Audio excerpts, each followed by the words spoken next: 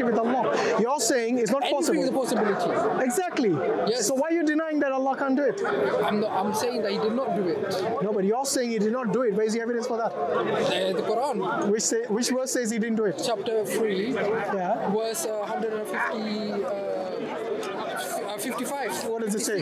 What does it say? It says that we remember the time when we caused Jesus to die because the natural death. Yeah, that's in the second coming.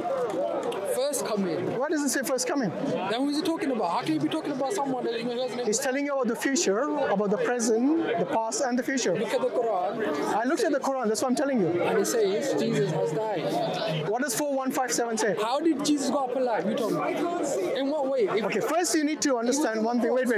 You're saying it's impossible for Allah? Is that what you're saying? I said it's important to happen because it's not the nature of Allah. No need like that. Control from there.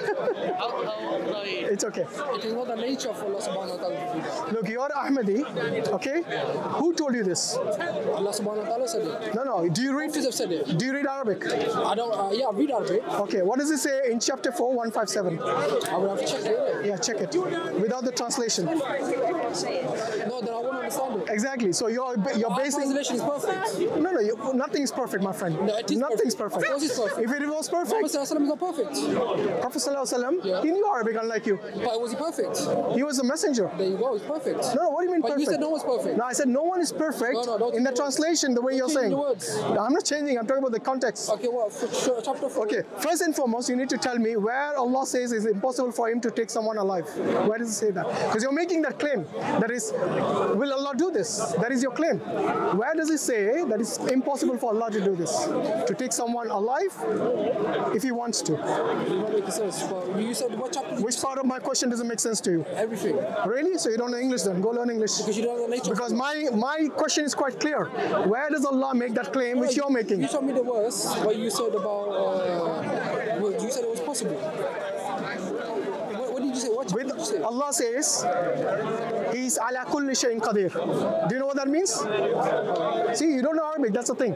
You rely on translations and you're saying the translations are perfect. Even the translations that you read will tell you that Allah, if for Him, everything is possible. But obviously we have to keep that in context. Okay, so Yes? tell me what does this mean? No, what are you doing now? You're looking at the Arabic and then you look at the translation and then you ignore, then you ignore all the other passages like Surah An-Nisa 157, 158 where it says they neither killed him nor did they crucify him. And where does it say when I'm alive? Where does it say alive? The same passage. It does not say alive. Okay, say 158. 4158. Now this gentleman here is a Ahmadi, a Qadiani. So they have a different interpretation. They read the same Quran, but they interpret it differently. With Allah, many things are possible. Do you believe in any miracles of the Quran? Do you think there are any miracles at all in the Quran? Yes, of course. Which one is a miracle? The miracle when Muhammad sallallahu alaihi wasallam split the spoon. Okay. That's a miracle. Okay.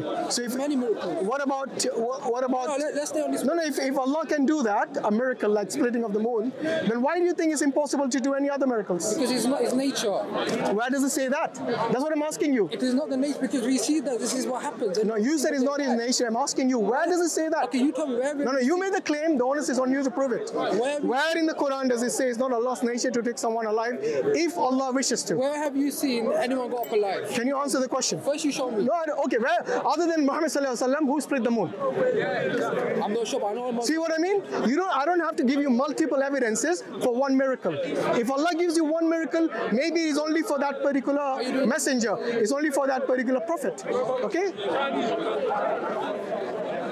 Make sure it doesn't fall. 158. Yeah, 157, 158 tells you about Isa alayhi salam not being killed, not being crucified, but Allah saved him. Yeah, saved him. That's it. Read it. What does it say there? Even your own translation, read it. Yeah, we believe that he's got saved. So if he got saved, how did he die? He came off the cross. Oh, he was on the cross. Because the Quran also says that we gave Jesus and Maryam a resting place in the east. A resting place. Yes. Where is that? Where is that in the east? East? According to your belief? It's near India. Ah, India. Yeah, And who told you that?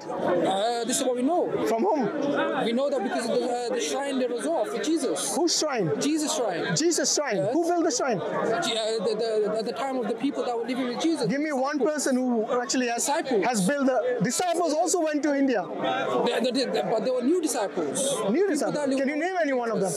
Why do I have to name any of them? Because you said you're disciples, so I don't name know the one. names of them, but there are people. So you know the shrine, but you can't even point to one disciple. Wow. So you tell me. This is a Qadiani belief that Isa alayhi salam, Jesus died in India. He's great. You know, it's unfortunately this is what they do. They make up things. You're making up just stuff. like the Qadiani who is your what do you say the messenger. Okay. They don't believe in Prophet Muhammad sallallahu alaihi wasallam being the last messenger. Yes, So what they say? They say Ghulam Ahmad Qadiani was the last messenger. You're lying. Was he a prophet according to you? He was a subordinate prophet. Was he a prophet or not? When Jesus comes, he's going to be a prophet. Is he a prophet or not? Answer the question. First, you answer the question. When Jesus I'm asking you the question. Is Ghulam Ahmad Qadiani a prophet of Allah or not? Yes, he is a prophet. Okay, so who is the Akhir Anbiya according? Who's the Khatimul Anbiya? Khatam al-Nabi is Hazrat Muhammad sallallahu alaihi wasallam. Okay, what does the Khatimul Anbiya mean? It means the final, the seal, the seal. Okay, so if somebody is the final, can somebody be after the final? Yes, of course. So then it's not final then. Of course he can. Okay, what is the final message? What is the final revelation? Okay, 1 second. You're talking too much, okay? Now listen. Well, I have to talk because you're giving all nonsense, What you're all doing falsehood. is lying. Dying in India, You're on the lying. cross. You're making up stuff. Which part did I lie? You're lying. Which part did I lie? You're saying that Muhammad sallallahu alaihi wasallam is not the last prophet. That we don't believe that. You said that. Did you not say he's a prophet, the Ghulam Nabi But did Qadiani? I say he's a new prophet? No. So what kind of prophet is he? He's a prophet that came before Muhammad sallallahu alaihi wasallam. Who came He did before? not come with no teaching. So He did not come with are you saying Ghulam Ahmad Qadiani was born before Muhammad? All you're doing is just lying. Can you answer the question? Making up stuff. Instead of you being emotional. With the people Okay, like look, you. if you don't want to answer the question, that's fine. That is what happens when you yourself are projecting your lies upon us. Ghulam Ahmad Qadiani, according to you, was a prophet.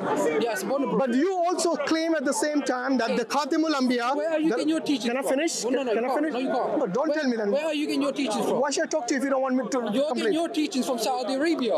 Saudi Arabia? Saudi Arabia is the one that's telling you all the teaching of Islam. How do you know that? Because after Muhammad sallallahu alaihi wasallam died, You know, for me, the Quran The grandson- has got nothing to do with Saudi Arabia. The Quran, which he doesn't even know, which he doesn't read in Arabic. Yes, he doesn't read in Arabic. He doesn't even know when I said, Allahu ala kulli shay'in qadir. Yes, he doesn't even know that simple understanding of that. Okay? who killed the grandson of Muhammad sallallahu alaihi wasallam? No, don't change the topic now that you have lost the argument. The argument was this: the Prophet ﷺ is the last messenger, which he already conceded. But then he said, Ghulam Ahmad Qadiani is also a prophet of Saudi God. Arabian people have told Look, you. anyway, what the look, you know, Islam all this teaches gobbledygook and all the teaching is something we don't want to hear. completely false. We got nothing to do with your lies. That's all I'm saying. And it's against the Quran. So stick to the Quran and the Sunnah. You have to The Prophet ﷺ is Khatimul Anbiya, which he already admitted. But then how can Ghulam Ahmad Qadiani be a prophet as well? You don't understand the concept of the finality of the prophethood. Okay, listen. If Isa is sitting up alive in heaven now, I'm going to answer your Is question he if you don't answer my yes or question. no? Why should I? I'm going to answer your question if you don't answer mine. I've answered so many questions. No, if the finality of the prophethood ends with If Prophet Muhammad Muhammad sallallahu alaihi wasallam, then Ghulam Ahmad If Qadiani Muhammad is a sallallahu false prophet. If Muhammad He's a sallallahu false prophet. He said, you know, Ghulam Ahmad Qadiani, he said, I'm going to write Prophet is X to know. number of books. He did not even complete those books. you're a liar. Okay? He can't even complete. They say that Isa alayhi salam died in India. That is called brainwashing from your Ghulam Ahmad Qadiani. A false prophet. Every prophet after the Prophet Muhammad sallallahu alaihi wasallam is a false prophet. And that is a reality.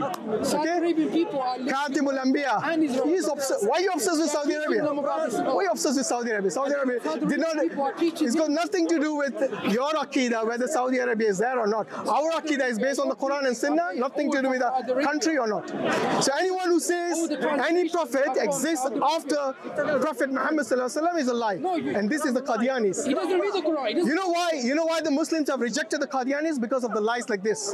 That they say that they accept Prophet Muhammad sallallahu alaihi wasallam as the last messenger. But in the same breath, they'll tell you Ghulam Muhammad Qadiani is a prophet of God as well. Okay, look, That is a blatant lie. me ask you a question. No, I don't going to answer your question because you're a liar. But you're scared. You're like the Dajjal.